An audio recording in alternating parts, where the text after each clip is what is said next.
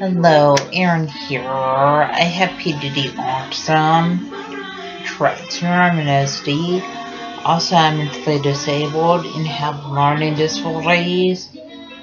I'm first grade level at reading, second grade level at math, and I'm mentally first grader age. Also, because of medications I take for my mental disabilities, I have a rapid heartbeat, but I take medications for my rapid heartbeat.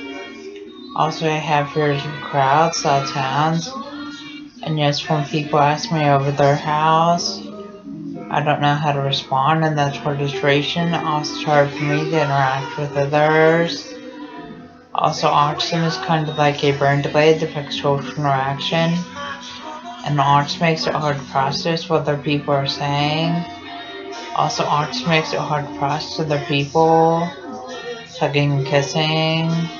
And autism makes it hard to process other people holding hands. Also, autism makes sure people are anxious when large crowds and loud sounds.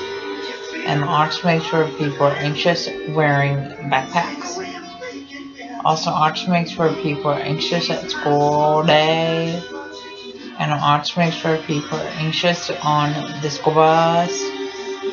Also, autism makes sure people are anxious when fire alarms go off school.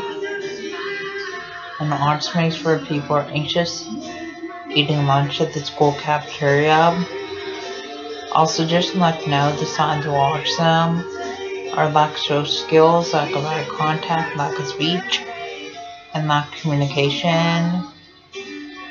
And when people act up in school, and that's sign of autism. Also, when people have low grades in school, and that's sign of autism. Also, when people STEM at school, and that's sign of autism. Also, stimming is kind of like hand clapping, and hand motion, and hand movements, and hand fidgeting. And people with autism STEM in school classrooms and STEM walking out of school classrooms.